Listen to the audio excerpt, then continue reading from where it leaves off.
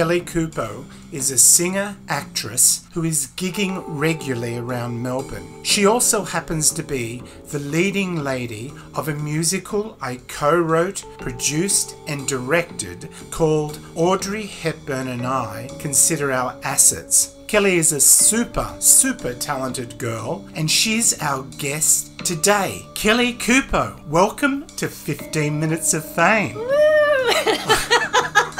Oh, I waited to hear your laugh. I knew it would be there. Do you know, we ran into one another. We didn't run into one another, but you contacted me on Facebook. I can't remember how long ago. It was a few months ago. And one of the things I remember as I walked up to meet you for a cup of coffee was your incredible laugh. So let's start off this podcast with, where does it come from? Oh my gosh, where does my laugh come from? I think it comes from a little bit of like nervous energy that I carry sometimes, but I just love to laugh. You love to laugh? Yeah. And what makes you laugh the most? Oh gosh, just being ridiculous. Life makes me laugh. And is there a particular person in your life that makes you laugh? I mean, the first person I think of is myself. All right. Well, actually, before we get on to singing and Audrey Hepburn and I Consider Our Assets, yes, there is a particular person in your life. I've been searching for things about you because we know you're a great singer and a great actress. But what we didn't know is you do have a little man in your life, and his name is Ralph. Oh, Ralphie. Oh, well, that's going to make me cry. Oh. Why is that? Oh my God, no. Ralphie is like the man who has my heart, honestly. God, this podcast isn't going well. And why is it going to make you cry? Oh, well, so Ralphie got really sick in lockdown. Oh, okay.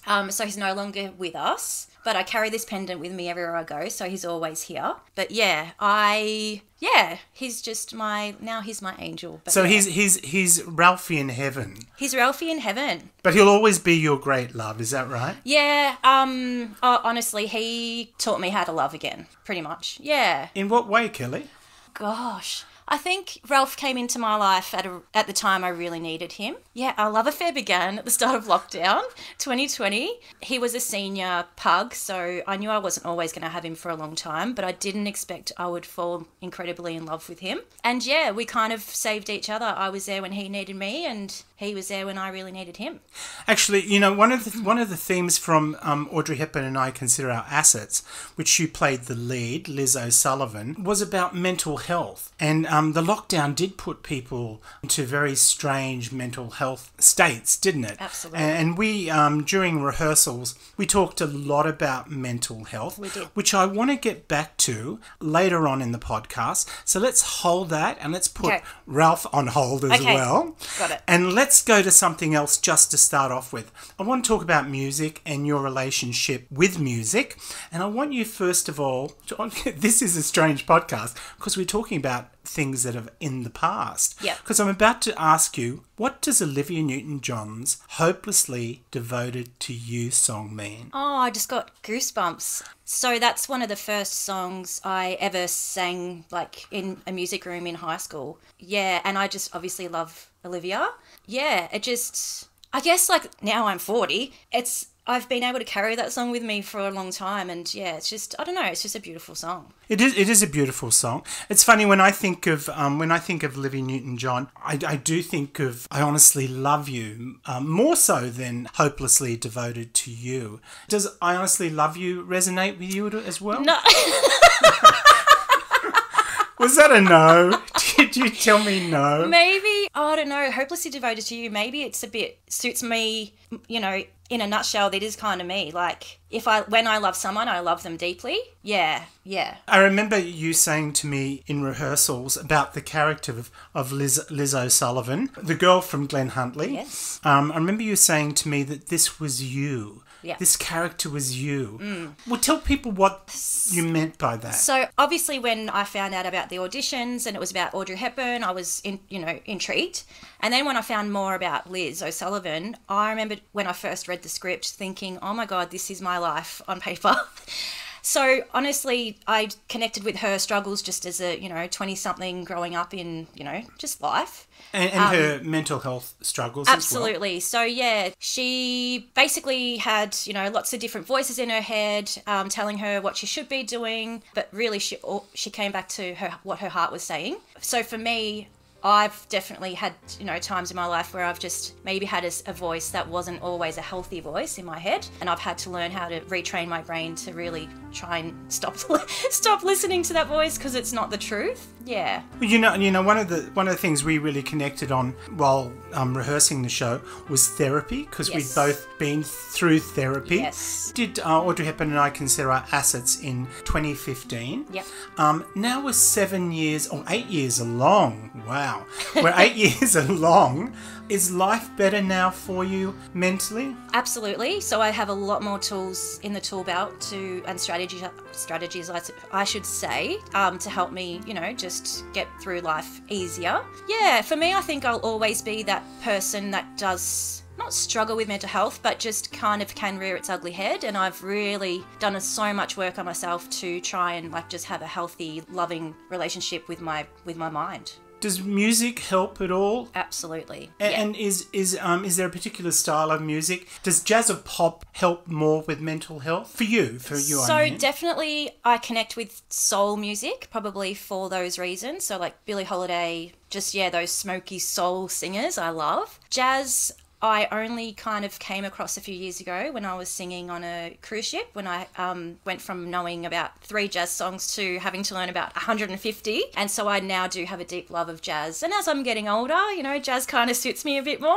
But definitely, for me, music has, especially as a teenager, that's kind of why I began to sing. I just connected to music, deeply. And always used to sing in my room to Alanis Morissette. So if that tells you anything about me. Jagged Little Pill, is that right? Yes, that's the one. Which was the name of your cabaret. Oh, no, your cabaret was called? I changed it to Jagged Little Cow. Jagged Little Cow. Because I have a nickname of Little Cow. Those who know me call me Little Cow. Hey, just talking about your cruise. Yes. You went to the Antarctica. I did. And you were singing in Antarctica. I did. And I still have to pinch myself that was my reality. So that was you were singing on the boat in Antarctica, was it? Yeah. So left from Boston and kind of just sailed around America, Canada, South America, and ended up in Antarctica. So I pretty much got paid to sing to the whales. It was magnificent. Antarctica is such a magical place, and if anyone listening gets a chance to go, you must. Why must I go? Tell me why I must go. Oh, I remember when I first got there, I had this moment of standing out on the top deck and just looking out to this majestic, landscape, and everyone else I was with was kind of down in the crew bar getting drunk, and I was just like, oh my gosh, this is where I'm supposed to be. And I just had this moment and I burst into tears, and I remember just thinking, I'm just a girl from Reservoir.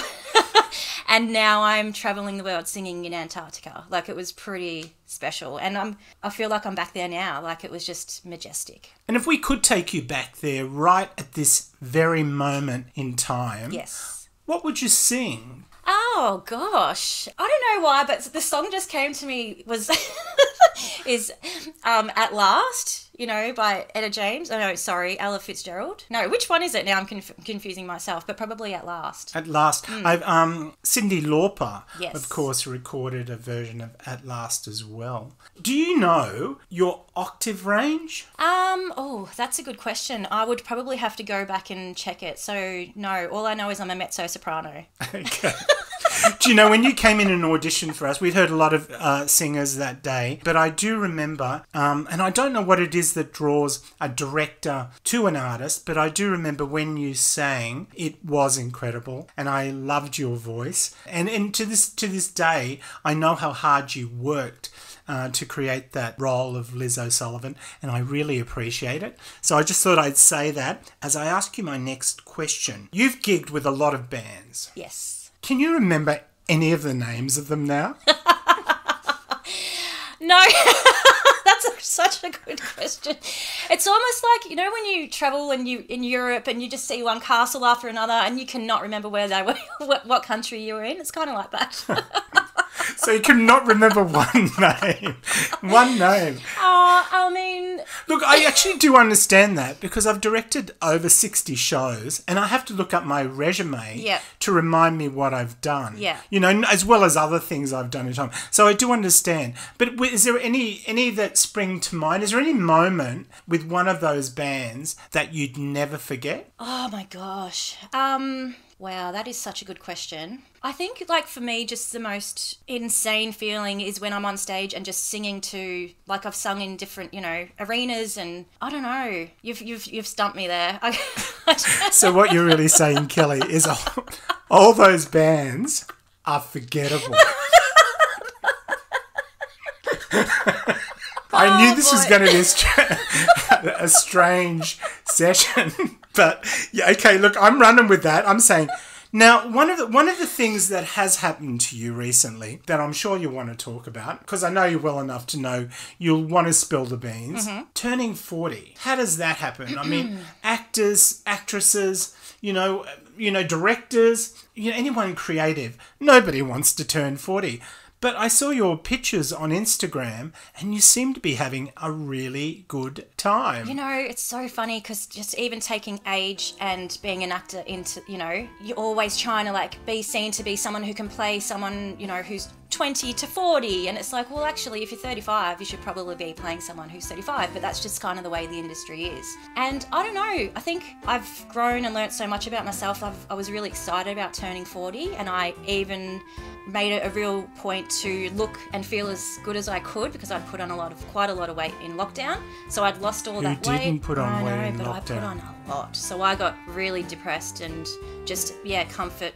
Food was my only comfort basically and hanging out with Ralph. So lost a lot of weight, got fit, got active, got happy, got healthy. And now I'm 40 and I'm feeling really empowered. It's really, I really love being 40. And it's like, I had that moment the next day feeling like, don't fuck with me. Like, I've been on this earth for 40 years. I'm not putting up with anyone's shit. You know, be kind to people, but also, I'm just not, you're just really careful about who you spend your energy with. Do you think Audrey Hepburn would think today, don't fuck with me? I mean, she probably wouldn't swear. But I'm from Reservoir. Absolutely. And I think she had that kind of energy and character about her anyway, but she just did it with a lot more elegance and class. Okay. Now, I've got something here for you, which might just surprise you a little bit. It's some quotes from Audrey. Yes. And I just want you to, and we'll just discuss them as we go along. I want you to tell me what you think of them now. Okay. In terms of being a modern woman, and Audrey Hepburn in many ways was someone that we think of retrospectively. But in terms of being a modern woman, what do you think of her thoughts? This one you'll like, I'm sure. I believe in pink. What does that mean to you? I believe in pink as well. So pink to me is like flirty, fun, feminine, light. Yeah, and that was a big theme in the musical. And I remember I spoke to you about a friend that I just lost, my friend Brooke at the time, who lived and breathed pink. So for me, it's like just, it's a colour, but it's like energy, I don't know. And it's a really special, like when I think of pink, I think of my friend Brooke. So for me, it's like a bit of a special connection there. And when I think of pink, I think of you. Aww. Because you would always say to me, Noel, I believe in pink. Which was your way of telling me that you believed in the musical. Yeah, absolutely. So we both think of pink in a slightly different way. Yeah. This one is a good one. I believe that laughing is the best calorie burner. Do you agree? Well, if it was, I would be size 6. But I know what where Audrey's going with that. And absolutely. Yeah, laughter is, I don't know, it's just, why wouldn't you? Because what's the opposite, Wouldn't you rather laugh than sit in your room and cry? Well, that's true. Unfortunately, I've done both. So have I. More laughter, less crying, God, I think. I think you can't reach 40 and not laugh and cry. Absolutely. I think it comes with the territory. What about this one? I kind of agree with this one. I probably need more of it. I believe in kissing a lot. Well, it's been a while, Noel. So if anyone listening to this podcast wants to give me a kiss, come and let me know. I'm sure you're going to have men lining up. Oh God, well they are already. They can find you on Instagram under Kelly Cupo music. Kelly Cupo's music. Kelly Cupo music, hit me up. Now here's another one for you. I believe in being strong when everything seems to be going wrong.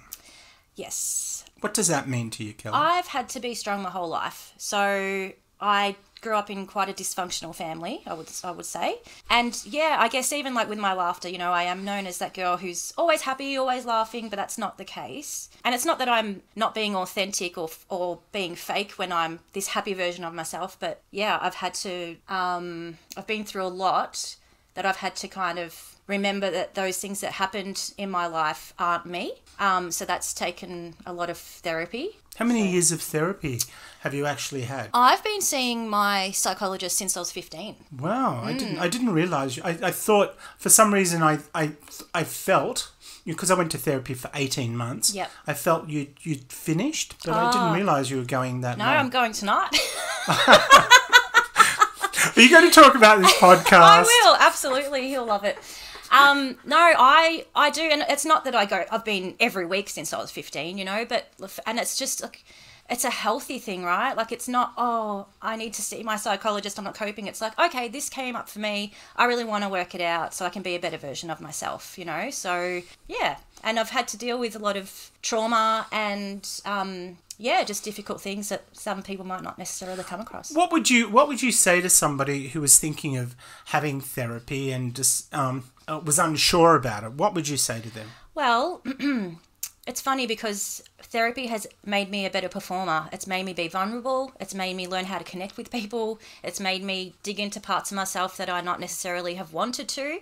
And now I can use those when I'm on stage, either singing or, you know, performing in a musical. What do you think Audrey would think about therapy? I think she would think it's quite a healthy tool, and yeah, it shouldn't be seen as a bad thing. It should be, like, for me, a red flag is if someone doesn't go to therapy. You know, like, you should be sorting your shit out. Yeah, and not transferring it onto your partner, friend, you know, children. I don't know the statistics of this, but I feel that more women would go to therapy than men.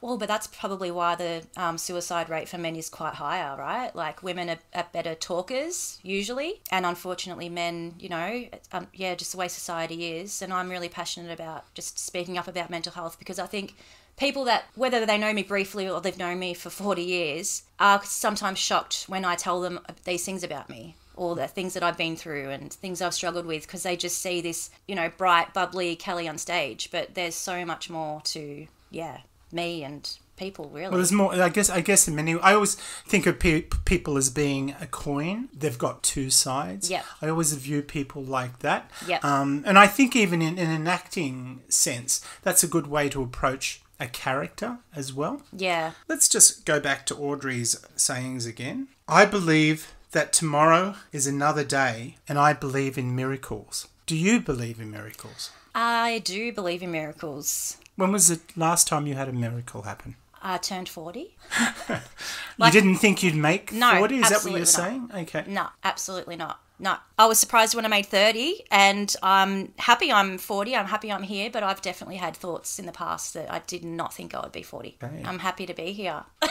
Now, you said something to me at the start. Before we started, I asked you a question, which was, is there anything you'd like to talk about in the podcast that I could lead us to? But, you know, you're so bubbly and you're so present at the moment that I haven't been able to lead us into the question, the subject you wanted to talk about. So I'm just going to ask you. You wanted to talk about near-death experiences. Yes. That's right. So I'd had a near-death experience, and it completely changed my life, and that's when I really got into my music and acting.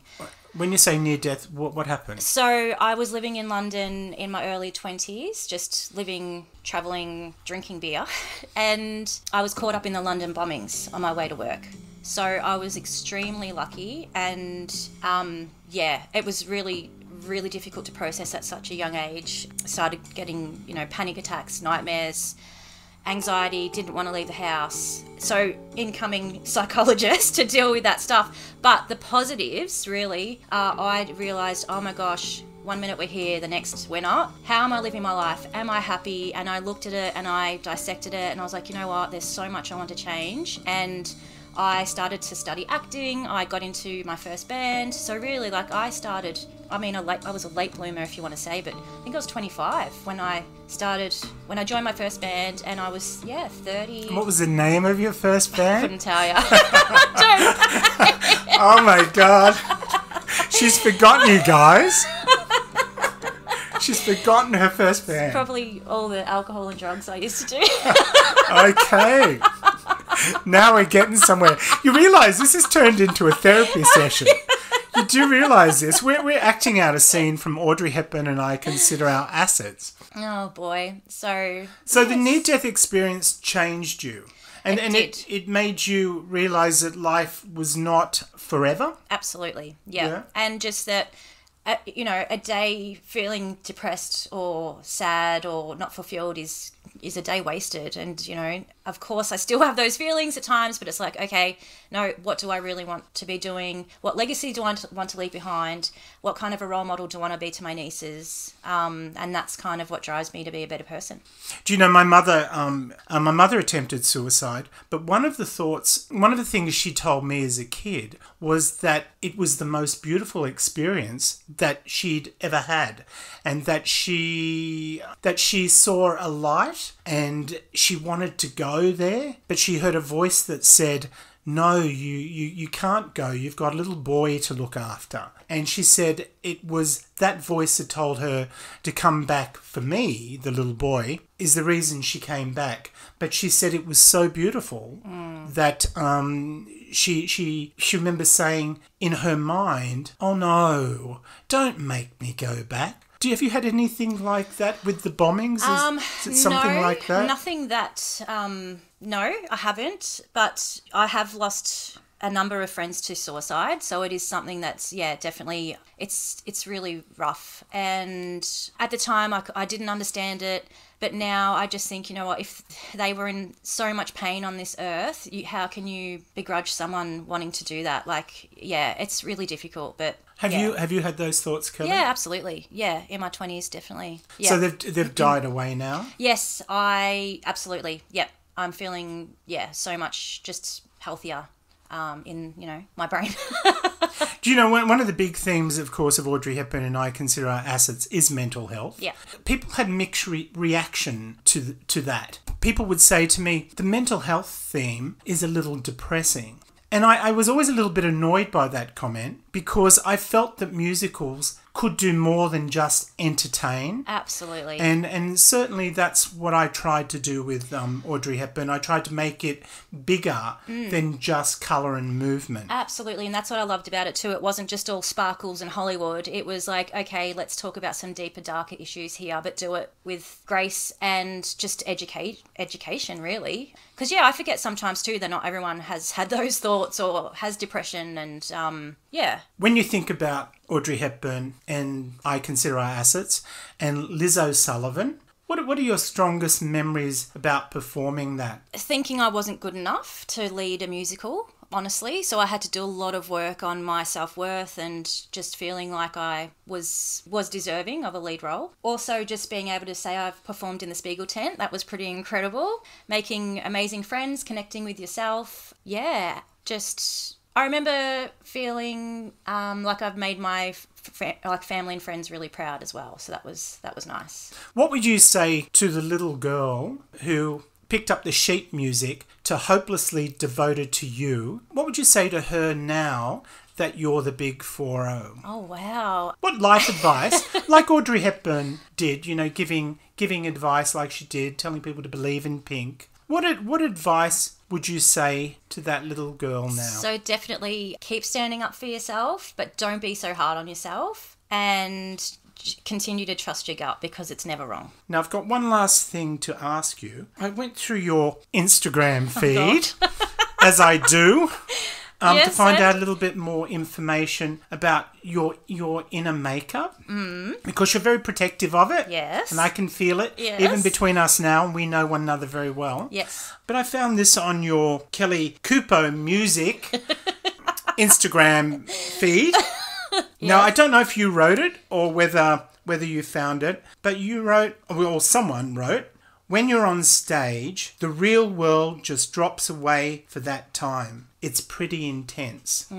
Does stage take you away from the real world? So I didn't write that, but I love that quote. And yeah, whenever I have a microphone in my hand or I'm on stage, yeah, everything else melts away, and that's when I'm in my true form of bliss, and when I really feel like I'm on earth to do what I was supposed to do. Well, Kelly Cupo, believe it or not, we have come to the end of your 15 minutes of fame. Thanks for having me. You have been always a delight and always such a laugh, and you're always smiling. But we know that underneath your smile there is a serious person. There is, yes. And hopefully you've shared a little bit of that today with the audience. I hope I have. Yeah. I think you have. Oh, good. I think you have. Yeah. Thank you for coming. Pleasure.